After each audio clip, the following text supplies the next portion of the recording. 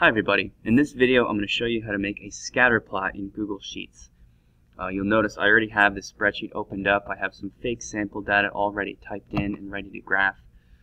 Before we make the scatter plot itself, it's worth taking a look at the data and the way that it's been entered. Whatever you type into the very first column of your data set, in this case for me it's months of the school year. 1 would represent September and so forth. The scatter plot will automatically make into the x-axis, and if you know that ahead of time, it's going to make your graph creation that much easier. Whatever columns you put after that, in this case I have 3 different sets of data, will automatically be graphed along the y-axis.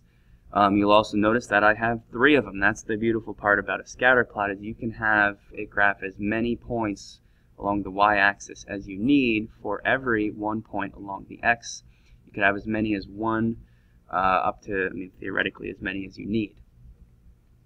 So once you have all your data entered, you're ready to create the graph. You simply highlight all the columns at one time, go up to the Insert Chart button, click Chart Types, and scroll down to the bottom where you'll see Scatter Plot as an option.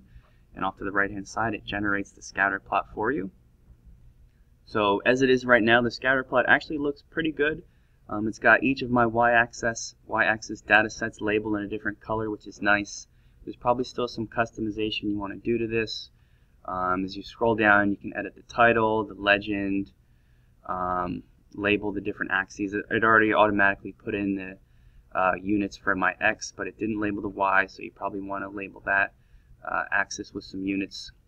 Another interesting feature that you can do with this type of graph is edit the minimum and maximum value along each axis. What that means is if I didn't want data points at the very edge of the graph at 10, all you do is come up here and so make sure horizontal axis is selected and set the maximum. Instead of 10, maybe set it to 12, and then it bumps that graph out a little bit so you have some space at the end. If you come down further, you can edit the grid lines. Right now it's showing only the major grid lines every 5 spaces. You could change that if you want it to look a little bit more detailed.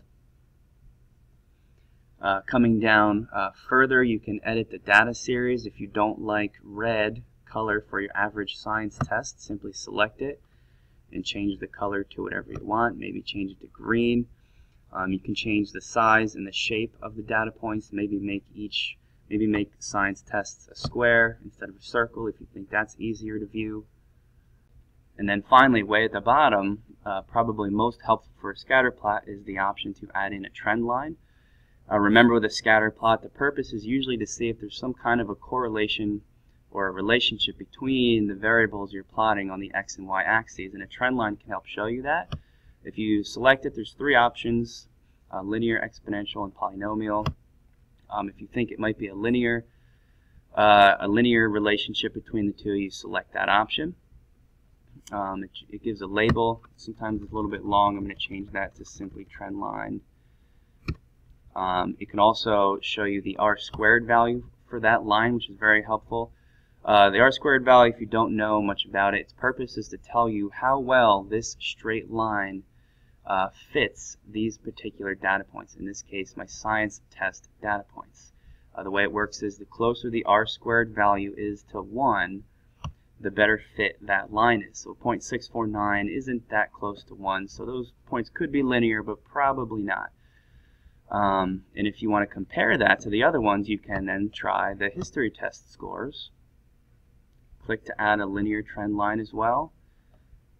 Simplify the label for that line and show that r-squared value, and you can see the history test r-squared value is 0.885. Now that's really close to 1, so that means the history test scores are showing a linear relationship, or at least closer to a linear relationship than the science test scores were. And then of course, once you're all finished, simply click Insert and it automatically creates that graph.